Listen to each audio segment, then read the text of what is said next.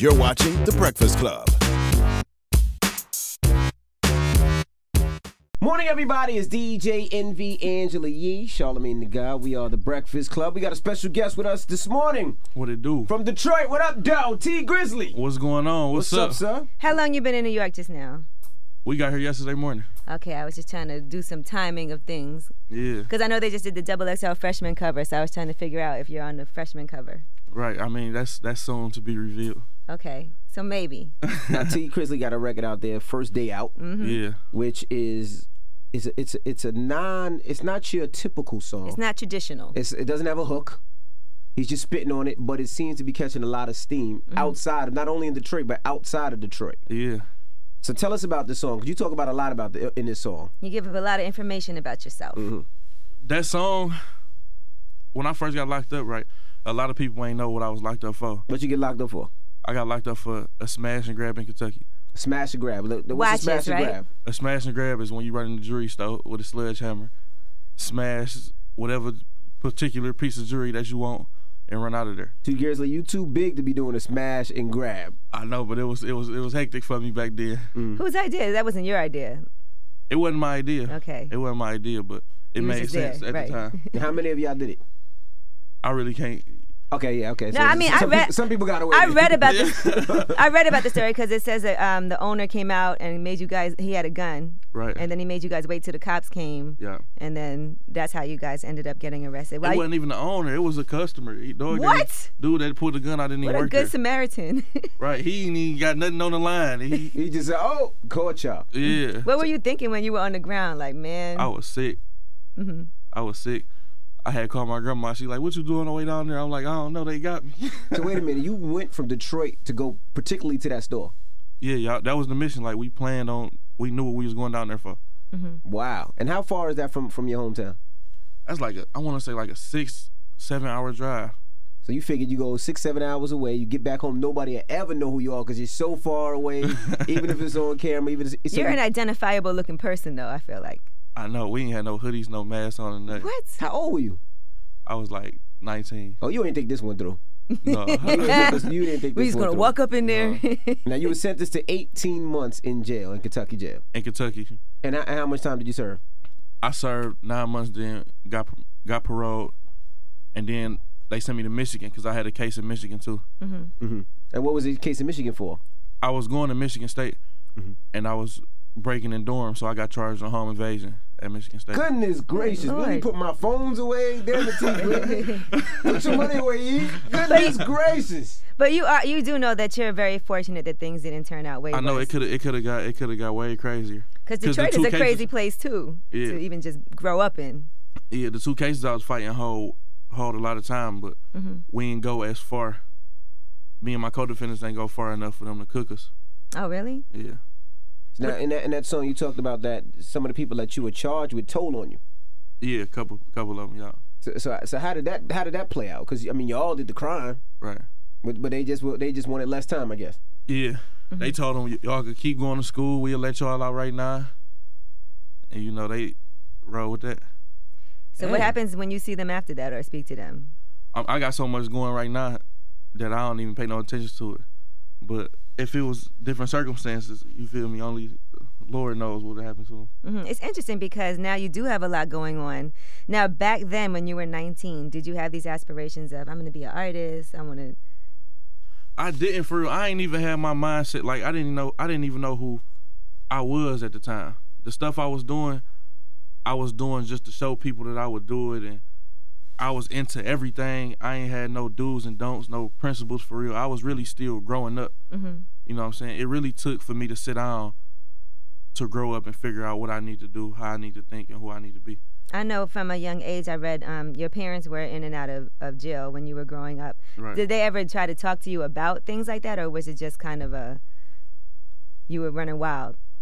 I mean, I had a lot of older people in my family that was like, don't do this, don't do that, you know what I'm saying? But at the end of the day, all I'm seeing is what they doing, and they doing what they telling me not to do. So I really don't know what else it is to do if this is all I'm seeing. Right. You see how they're getting it, and you're like, well, that's just what life is. Yeah. And then your father's no longer with us, right? Right. But your mom is still. Yeah, but she incarcerated. Okay. Yeah. You speak to her often? I speak to her often. Video visits, phone, all that type of stuff. Is she getting out anytime soon? Not no time soon. Hopefully, because they passing different type of laws. But Was it for drugs? yeah. What does she have to say now about you being more successful? I mean, she happy for me. You know what I'm saying? She showing everybody in their pictures, oh, this is my son. A lot of people that she locked up with know about me. Is she locked up in Detroit or No, Michigan? she in Florida, Tallahassee, Florida. In Florida. You know, the feds send you all across the country. Yeah, absolutely. So how did you get into music then? I always, in Detroit, it's kind of a like flashy, arrogant city, right? Mm-hmm. And a lot of people will rap to show people or to let other people know, like, this is what I got, this is what we be doing, this is how it is. You know what I'm saying? Mm-hmm. So I got into it like that. And once I found out that I had some type of talent, I just started taking it serious. When did you realize you had some type of talent? What was it that made you? Was it other people? Was it that? It was other people that was going crazy off of the stuff I said. Mm-hmm. It was other people around the city. But I used to think that my city was the industry. I really didn't care about the music going outside. You just wanted to Detroit. be hot in Detroit. Yeah, if You could be a nice local a celebrity in Detroit too. Yeah, I feel like if I was a celebrity in Detroit, then I made it. Right. So you didn't start writing in jail. You was before you got locked up. You was already writing and playing with raps. Yeah, but I was doing a lot of exaggerating though, Mm-hmm. and I was doing a lot of what I thought people wanted to hear. When I got locked up, that's when I realized that if I really put some thought into it, I could tell my story and still make it sound interesting. Mm-hmm. And then you did First Day Out. Yeah. And that record took off. How did that record start to take off? Because you usually don't see artists that aren't signed and a record just pop like the way that it did. Right. How did it take off? I ain't gonna lie to you. I don't know. Like, if I had the formula, I'd do it every time. Right. But sometimes that's the best way. There's no real formula. Yeah. I know. I remember Kevin Lyles sitting right where you were sitting when he was up here and being like, I gotta show you this kid, from Detroit that I'm trying to sign. I'm gonna go out there this weekend. Yeah. And he pulled up your video and he was showing me, all of your stuff. So how did you come to Kevin Lyles?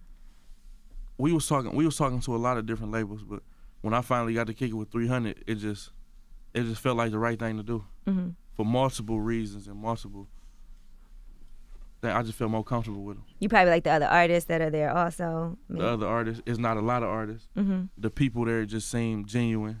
Right. You know what I'm saying? And like they was just for me. Mm-hmm. You know what I'm saying? Like they wanted me to be a star, and that's what the goal was. Right. Now you're pretty young. Now you met Trick for the first time a couple of weeks ago. Right. How was that meeting? That was good. He cool. Mm-hmm. Trick don't even be on that until other people jump on some BS. Trick Absolutely. really cool. That's our guy, man, Trick. I was actually in St. Thomas over the weekend, and he left a comment telling me to get out of the resort I was at because they had bed bugs there. And him and his wife went there, and they actually had to leave and get their money back. Yeah. I rock with Trick. Now in the song you said you're on parole in 2 states. You can't move wrong. Feds trying to build the case. Right. Are they still trying to build the case on you? I mean, that's what I keep hearing. Mm-hmm. That's what I keep hearing. I'm on parole in Kentucky and Michigan, and every time I go report, you know what I'm saying, my officers be like, just make sure you being careful, and because people want to see you back where you was at. Can you perform in Kentucky? I can. You can. No problems. You don't need no I just got to call. restrictions. I just got to call before I go down there Mm-hmm. and let them know that I'm coming. Did you have a really good lawyer? How did you manage to get such little time for everything? I ain't gonna lie. At first, I had a court appointed, right? Mm-hmm. But one of my co-defendants, all of us had court appointments, Mm-hmm. but they have to. I think it's called pro bono or something like that. They have to give you one paid lawyer, and I ended up getting like the best paid lawyer down there. Like I really looked up, Mm-hmm. and he was black, so Oh, okay. you know what I'm saying. He was rocking with me. You still speak to him? No, I know. You got off that case and was like, I'm out of Kentucky. Now, how is your mom and dad being in and out of jail affect the way that you were raised? Because did you look at that and say, they're making money, this is what I want to do? Or did you look at it and be like, I don't want to be nothing like that? I looked at it and saw that that's what I wanted to do because what I was exposed to growing up, I'm seeing people on drugs, I'm seeing alcoholics, and I'm seeing people being poor, and I'm seeing people into sports, but they still ain't got it. And then I'm seeing the people who selling drugs, and they look like they living the best type of life. Right. Like this all I'm exposed to. Right. So of course I wanted to be like that. You know what I'm saying? But as I got older, I questioned a lot, and I'm real observant. So as I got older and started seeing different stuff, I knew that it was more out there. Do you still live in Detroit? I do. Because I'm on parole there. I can't live outside. Oh, so you can't. Do you want to leave, or do you feel like you want to stay? I can leave, but I would have to switch agents, and I don't think no other parole agent would be as lenient as mine is right now. Like, she let me, like, she for me. You know what I'm saying? They want to see you win. She want to see me win, yeah. Now, you nervous with making another single? Because I tell everybody, this single, this record was not supposed to be as big as it is. It has no hook. Right. I talk about a whole bunch of local stuff. A whole bunch of local stuff. You talk about going to jail, but it works. People really, really feel it. Right. Now, does that give you pressure to make a quote-unquote single? No. The reason I ain't nervous, I'm never nervous when it comes to music, because I feel the same about all my songs. I'm telling my story. I'm putting my all into it. And there's a lot of people that can relate to my story, because I'm from where a lot of people, majority of our population, come from. So I ain't never nervous. How they treating you in Detroit now? How they treat me there? Yeah, like they love you. They love me in Detroit. They really rooting for me in Detroit. You know, in the city when a rapper come out, somebody always beefing with somebody, or somebody always got something on their name. With me, it's just like, his name good, he ain't beefing with nobody. He reaching back to the city, and he 100, and I'm humble every time people run into me. Right. How you with other Detroit artists? Other Detroit artists, I get along with all the other Detroit artists. Do you feel like I know as an artist and you're working your music and you have to go to the clubs and everything like that, do you feel like sometimes, okay, I don't want to get into something unnecessary, so I don't want to do all that? Because I know a lot of incidents have happened, like in Detroit with artists and stuff like that. Right. I don't feel like I'll be put in that situation, because I done seen it so many times. So when it represents itself, I know when something ain't right. Like, I could kind of feel it and see it. So I really stay away from all of that. Not only do I got too much to lose, I got a lot of people depending on me. Right. You know what I'm saying? A lot of people, if I don't make it, a lot of people ain't gonna make it. They said that you read a lot when you were in jail. Yeah. What were you reading?